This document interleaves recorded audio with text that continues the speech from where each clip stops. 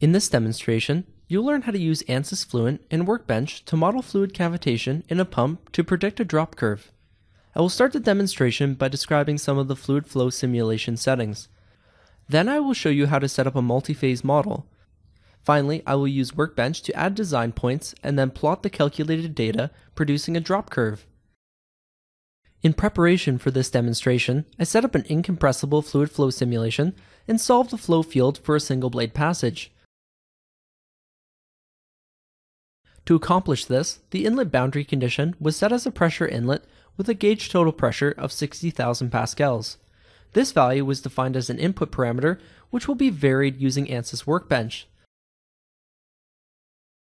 The outlet, in this case, is a mass flow outlet. Within the blade passage, 3 mesh interfaces were defined. The first 2 describe the interface at the in-block and passage respectively. The last interface is a rotational periodic interface, which is displayed here.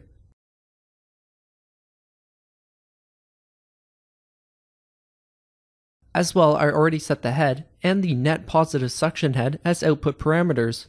Here's the expression defining the head.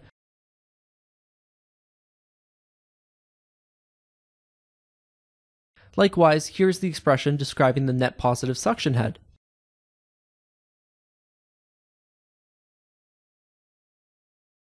Now I can define the multiphase model. For a case like this, the mixture model is sufficient. The mixture model can be used to model homogeneous multiphase flows with very strong coupling in phases moving at the same velocity.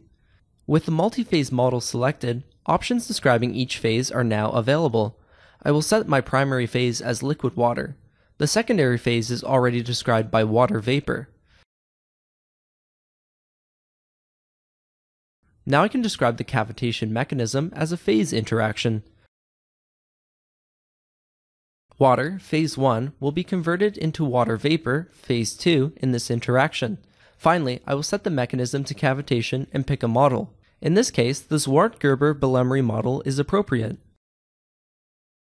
I will change the vaporization pressure to 3,574 pascals. The formed bubbles will have a diameter of 2 micrometers. With the multiphase mixture model set up, options describing the concentration of each component passing through the inlet and the outlet boundary conditions are now available. At the inlet, liquid water or water vapor can enter. I can set a volume fraction that defines the concentration of the second phase entering here.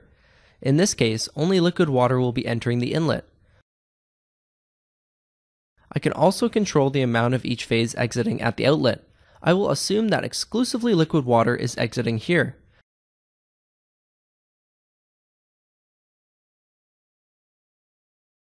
Now I can close Fluent and use Workbench to create some design points.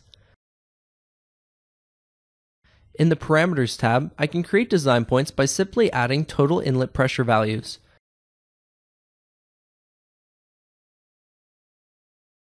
When I select Update All Design Points, simulations are sequentially submitted to and solved by the Fluent solver.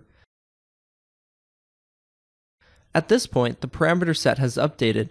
Values of the output variables are displayed here.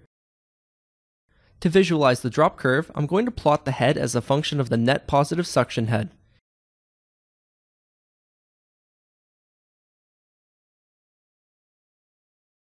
Interesting. Let's see how the head varies with respect to the inlet total pressure.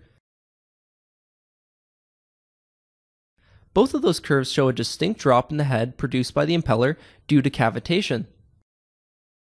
This concludes this demonstration, showing you how to model cavitation in ANSYS Fluent and how to use Workbench to prepare a drop curve.